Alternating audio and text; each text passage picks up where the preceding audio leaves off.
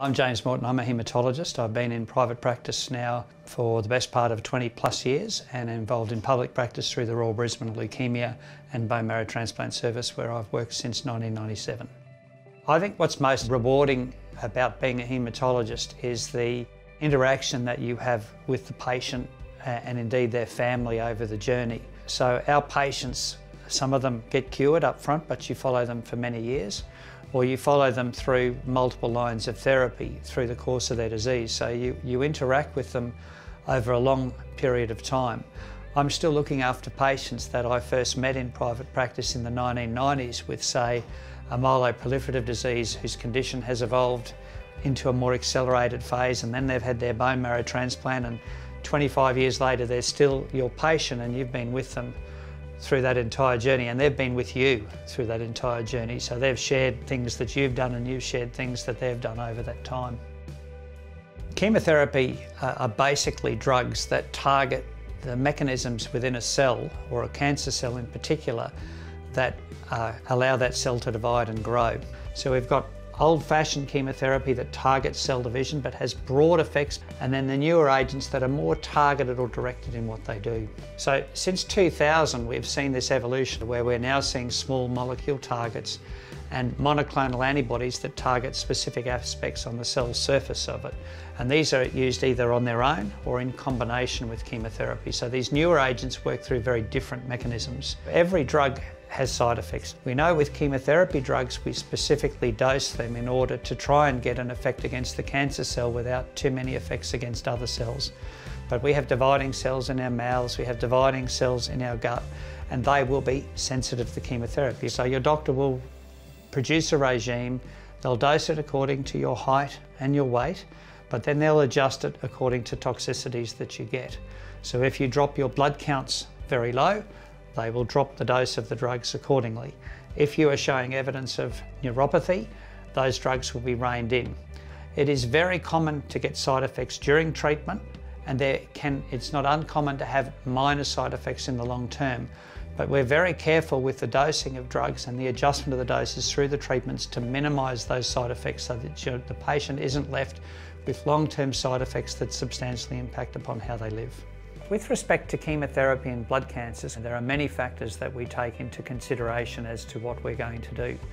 The big factor is age and frailty. So if a person is older and quite frail, they may not be able to tolerate some of the treatments that we use for younger people, and we may adopt an alternative approach in those patients. Where we think that they've got a disease that can't be cured, then we may be quite gentle with the treatment just to provide them with quality of life for as long as we can. But in a person who is fit and well, then it's really a function of the disease, the stage and the prognosis. So we may spend a frustrating amount of time trying to ascertain exactly the diagnosis, but it's very important that we be as precise as we can. More and more we're looking at different subgroups of different diseases because that impacts prognosis and impacts treatment choices. And I think more and more what we're going to see in the future is the importance of the genetics of a tumour. So we now have the ability to sequence by DNA different tumours, and this can identify specific targets and provide us with much more information about prognosis that can help to guide our treatment recommendations to a patient. When a patient comes for treatment, they'll have an initial discussion with their doctor. They'll go through diagnostic tests to determine the exact nature of the disease. They'll have imaging studies or bone marrows to stage the disease, and they'll have tests to try and assess prognosis. You'll be then talked to about the treatment regime you'll have, the drugs that will be involved, the potential side effects that will occur, and the logistics of how the drug will be given. Often you'll have tests of your heart and your lungs beforehand just to make sure there are no weaknesses in those organs that might be impacted upon the drugs that we choose. So when a patient sees me in my office at ICON and we've gone through all the logistics and processes, the next steps are to do a meeting with some of our nursing staff, which is an educational session. And that's an educational session about the general do's and don'ts of chemotherapy. There's a lot of stuff we don't cover in an everyday meeting. You know, there's what do I do about the bathroom? What do I do about kissing my children? Employment, how's the workplace going to look? How is a person going to function or survive through that period? the sex question. All these things are incredibly important because, as I said, life goes on and people function normally. Once underway with treatment, you'll then be monitored for side effects. So some regimes actually adjust the doses of the treatment based on how low the counts go. Normally before each treatment, you'll have blood tests done just to see that your blood counts have adequately recovered before the next cycle of treatment.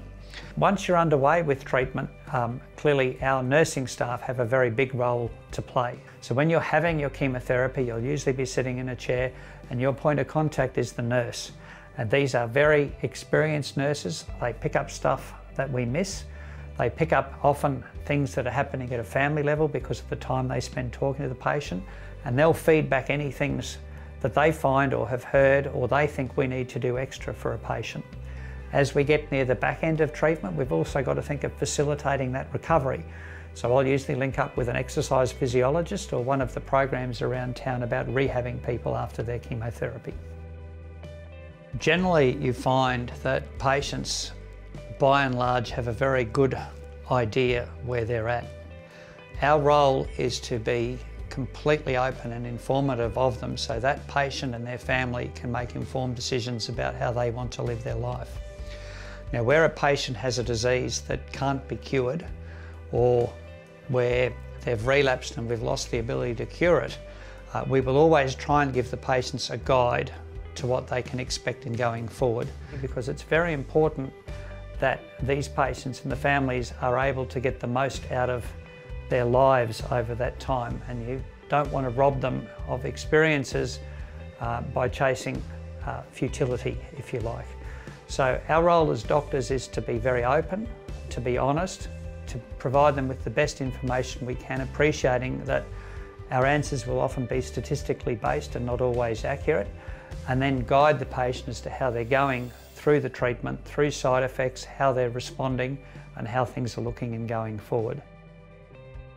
The Leukaemia Foundation provides amazing support for patients behind the scenes. This is particularly the case for rural and regional patients, but also patients who are having extra challenges or needing extra supports for the journey. And clearly the other really big thing the Leukaemia Foundation does is support research, which is all about these new ways of treating people into the future. So the advancements really have come in different steps. The evolution has been the evolution from chemotherapy to now more targeted agents. And really the exciting thing coming in the future is how we now engage the patient's own immune system to target their blood cancer. These are the really exciting areas that we're moving to in the future.